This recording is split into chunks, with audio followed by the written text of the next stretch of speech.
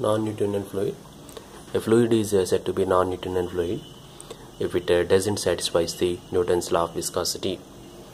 The study about non-Newtonian fluids is known as rheology. The generalized equation of this non-Newtonian fluid is tau is equals to A into du by dy whole power n plus b.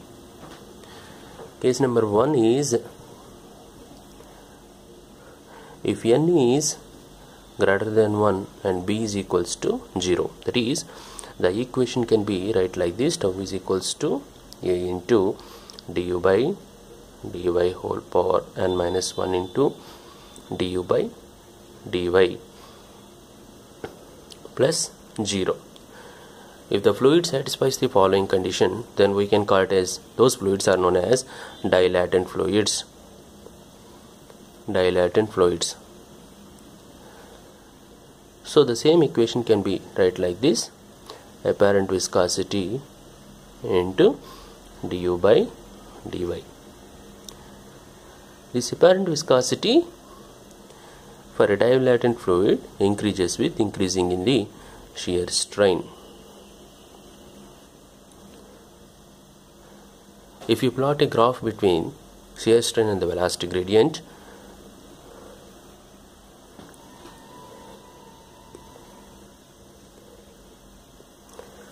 the plot will be like this.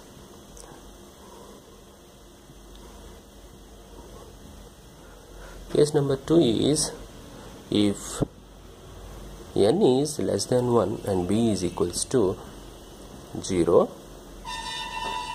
such type of fluids are known as pseudoplastic fluids. Pseudoplastic fluids. For a pseudoplastic fluids, apparent viscosity decreases with increasing in velocity gradient or shear strain. And if you plot a graph between this shear stress and velocity gradient, you will get a plot like this.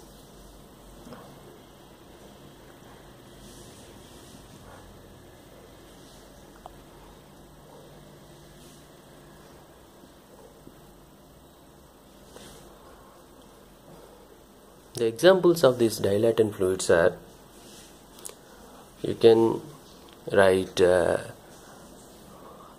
sugar in water is an example of a sugar in water is an example of dilatant fluid,